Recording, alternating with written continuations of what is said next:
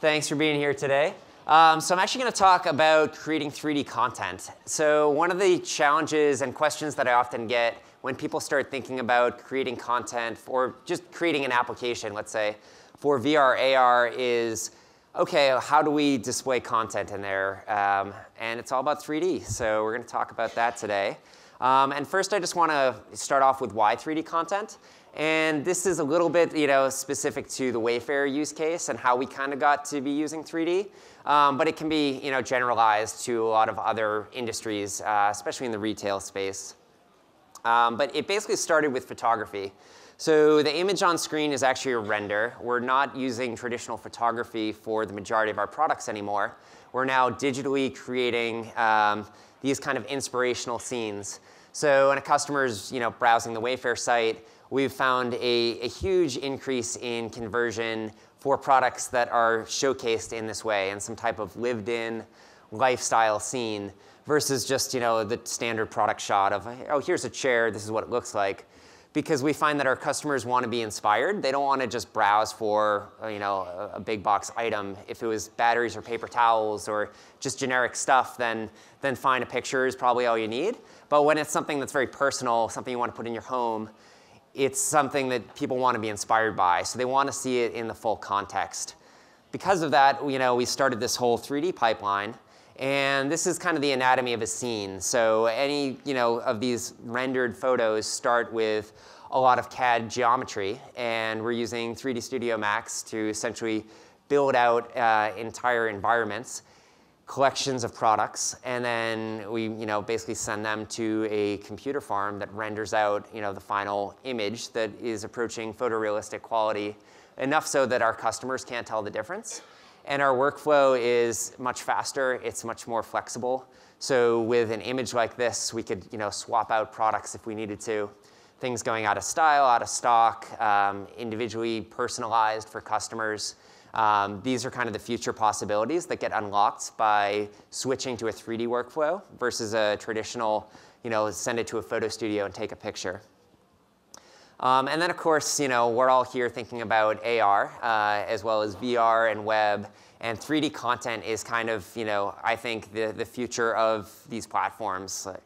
At Wayfair, I run a team called Wayfair Next. And this is kind of our central piece that we focus on, is what can we do with emerging technology to enhance the customer experience. And so you've probably already seen either our app or others where it'll place like a product in your space. So we drop a couch next to an existing space, and you can see exactly how big it is, how it's going to look, how it's going to fit. And that's great. Like, everybody kind of gets that AR use case, and we think that that's still just kind of scratching the surface. And we're excited to kind of continue to push this AR functionality into our app and making it really useful for customers. We've also done some experiments with VR and letting people visualize their entire space. We're doing things on the web now where you get a 3D viewer and you can see the product from all angles. We're also making our products available to customers and designers that use 3D tools, such as SketchUp. So we have thousands of products on the 3D Warehouse, which is a SketchUp platform. And our B2B developers can basically download any CAD file we have from our website and use it in their own presentations for the customer. With Windows 10, the latest update, you can now import 3D natively into tools like PowerPoint or email. And so we think that the 3D content explosion is really just coming. And we're really excited to be driving this content. But the challenge is the volume. Wayfair sells about 10 million products, and we add roughly 30,000 new products per week. And so at that rate, keeping up with the amount of 3D content that we need to generate is it's pretty daunting, but it's also a really exciting opportunity. I'm going to go through the anatomy of what makes up a 3D model. So here we see on the left the geometry. This is essentially just points in space and surfaces that define the volume of the product. But it really starts to get interesting once you add materials, and that's where you start seeing more photorealism and accurate product descriptions is once you actually apply a realistic material. But the product wouldn't really be complete without being in an environment and picking up lighting, especially things that are kind of shiny or have reflectivity built into them. Then you start to need to think about what's the environment that's getting reflected in order to start approaching realism. All right, so next I want to talk about sources. So there's a variety of ways to generate 3D content, and they all kind of have their pros and cons. We're kind of thinking of this as like all of the above. We're not trying to pick one particular path or solution because each of these methods and sources are all relevant. And in our case, where we have so many products, some of them come from different areas and others we have to kind of do ourselves. But I'm going to start with CAD. So initially, when I was thinking about this problem, before I started the Wayfair Next team, I just kind of had assumed everything today was designed in CAD initially. It's like, oh, okay, I have an idea for a chair. I'm going to draw it up, and then we're going to print out the blueprints, and then someone on the floor is going to manufacture it. But it turns out that probably 90% of the things we sell are actually not drawn in CAD. They're drawn, or they're manufactured organically on the floor. So people would set up their shop or their tooling to produce a limited run of a bookcase, let's say. And after they do maybe 1,000 units, they change the tooling around. Maybe they bevel the edges a little bit differently, or they adjust the dimensions. And now they have a new product for the next season. And there's very high turnover of products in this space. So we find that CAD data is an interesting source. It's not always the most available universal source. And there's also challenges with CAD data. When you think of, especially like an automobile, all the components that are inside, you've got screws and bolts and wires and things that the customer wouldn't necessarily care about. They just want to see that outer shell. So removing that detail is one of the steps of the process that you have to consider. Just running that stuff with millions of polygons on a mobile device is often impractical. So thinking about how can you reduce the detail and get the materials to look more accurate, because for CAD it's not typically the photorealism, and that's the priority. What we do for a lot of our content today is actually what I'm calling artistic interpretation. This is essentially a person that would look at photos and dimensions of a product and draw it using software such as 3D Studio Max or Blender. And they'll create a representation of the product that it's close enough, especially for the visual application of rendering a product in a scene. Where we start to want to approach, I think, more realism is around specific dimensions and features. There's a lot of process on our end that goes into QA for hand-drawn content where a person might miss a little feature. They might get the alignment of the knobs off.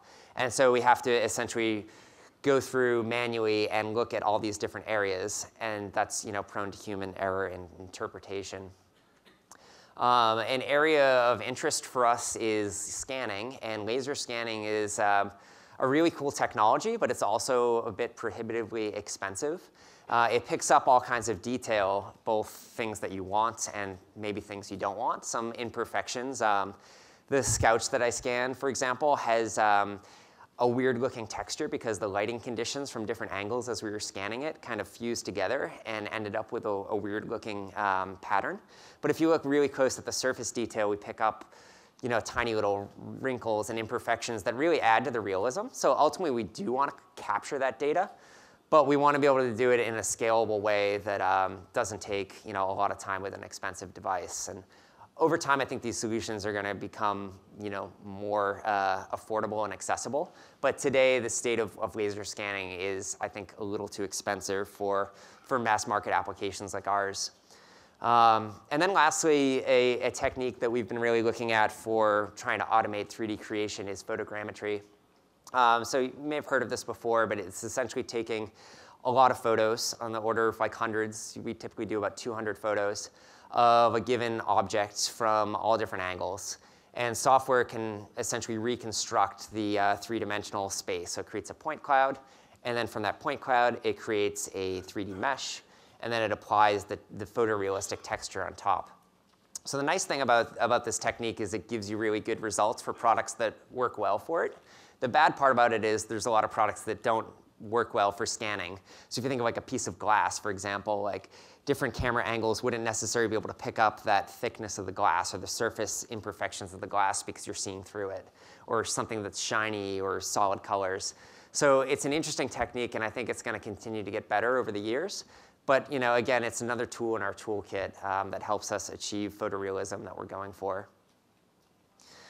All right, next we're going to talk about materials. And materials is an interesting problem for 3D because there's basically like two ways of thinking about it, real-time and ray traced.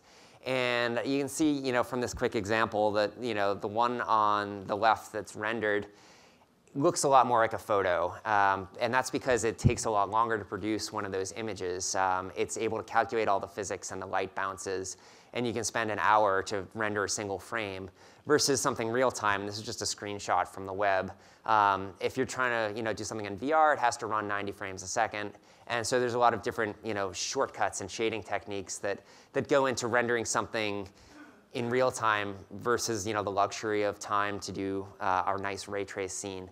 So because of that, our materials can differ at the source. A lot of things that were authored for V-Ray take additional parameters into account that you can't necessarily do on a mobile device. So we have to try to find ways to make the product look similar under different conditions. So physically based rendering is kind of the latest and greatest for real-time products. And we're using that now to essentially represent a product in a false, like, lit space. There's several different texture maps that go into making that model come together and look good. The most obvious one is kind of the texture diffuse color information. So that makes the product look like 90% of the way there, I'd say. But to get it really past the uncanny valley of that's a fake product into the realism, you really need to add a lot more additional things. So like a normal map that shows like the little contours and imperfections, as well as like reflectivity maps, ambient occlusion. So by combining all these maps together, we can get a really nice like 3D model that reacts to physics essentially in a real-time environment. And so I think that's the future. I've got a little picture of our lab in there. That's a 360 image capture. And that's essentially representing the lighting. So as I mentioned earlier, anything that's shiny or metallic, in order to look realistic, it has to have reflections. And so you need an environmental map that you would show off these products in. And so on materials, there's another interesting emerging technique for material scanning. This particular screenshots and examples that I talked about are from Algorithmic. They produce Substance Designer. And it's a really great tool for authoring materials. You can do things that are procedural, so repeating patterns, wood, things that have some type of mathematical property that can generate an infinite material, to things like this, this swatch that they sampled. So we basically took 4 pictures with different lighting conditions. And by analyzing the shadows and minute details and changes of the lighting, we can basically recreate a 3-dimensional material. So we start to get some of those like normal maps and reflectivity maps that come together to make a accurate looking 3D model.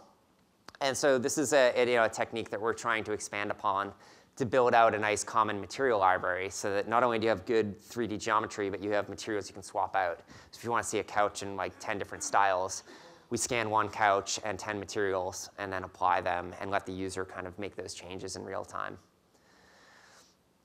All right, and lastly, I just want to touch on deployment. We talked earlier about the big models like that are millions of polygons that can't necessarily run well on a device. And so we have to think about how do we optimize the performance of our models to run well in AR or VR. And there's kind of 3 main things that I put up on this slide. They're not the only criteria to think about, but they're probably the most important. The triangle count is essentially how sophisticated that model is, like how many pieces of vertices and triangles you have that for every frame the GPU needs to render. And so obviously the more of those, the more detail, but yet the more processing that has to go in. So we try to target something like 20,000 triangles. And when you're coming from a source that's a couple million triangles, you think, oh, you're losing a lot of data. But there's some really interesting tools out there. Like Simplygon, for example, is one that we've been using that the game industry's chosen as kind of their standard for optimizing assets. And it works really well at taking that high polygon asset and creating something that's reduced geometry, but yet the fidelity and the texture information kind of get captured inside the materials. And then next is the texture size. So when you're capturing this stuff, like the higher the better. So we try to get things at 4K or 8K. But for transmitting that to the web, you're just increasing the file size. And oftentimes the fidelity, especially if you're looking at something from far away, doesn't necessarily need to have that high-res detail. And so we can think about reducing texture sizes or streaming in textures so that initially the client downloads the small 1024 tile. And then over time, they stream the higher res one. So maybe as you get closer, you can pick up those details. And then lastly is the number of textures. Obviously, the more textures you have, the more detail, but also the larger file size. So we can typically reduce some of those textures. The most important ones are the color information. The normal information can usually be pretty important too. Reflectivity is another good one. It's hard to eliminate texture maps, but it's one of those things that you can experiment with for a given asset to see okay, what if we get rid of the ambient occlusion? Maybe it doesn't matter and we can take it out. And then lastly, I just want to touch on a file format that we've embraced recently called GLTF. We think of this as kind of the JPEG of 3D. In order for VR and AR to be successful, we need to be able to have easy to access content that's available in a common format. And we think for 3D, GLTF is the one to go with. It's based on PBR principles. It's something that is small file size. There's a lot of people working on it in this consortium. And I think that it has a strong and bright future. We're incorporating it now across all of our applications and experiences. So we can essentially author one client-facing product and not have to maintain an OBJ file or Collada file, an FBX file. We think that this is the way forward as far as presenting things in the web and AR and VR. All right, so that's the end of my presentation. Lastly, I just want to put a little pitch out there for Wayfair and the fact that we're hiring. We're looking for a lot of open positions, and the company has been growing like a weed. We've got a plan to double our headcount this year. We're located downtown at Copley Place. There's about 3,000 of us now in our building. And across my team, we're thinking about people that are in computer graphics and programming. AR, VR obviously is an important passion for what we're thinking about. We're looking for a product manager for our AR features in our website. And we're always looking for graphic artists to help us continue to push photorealism to the next level. So thanks, everybody.